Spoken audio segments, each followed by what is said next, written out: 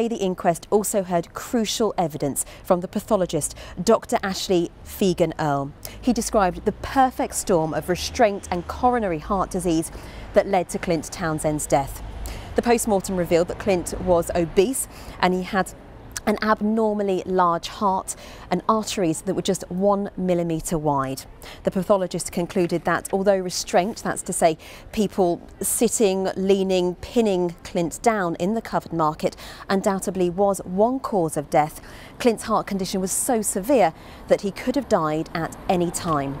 The coroner will deliver her verdict tomorrow morning. She's gone home this evening with a whole host of papers from the family. They've highlighted some of the inconsistencies in some of the different witness reports.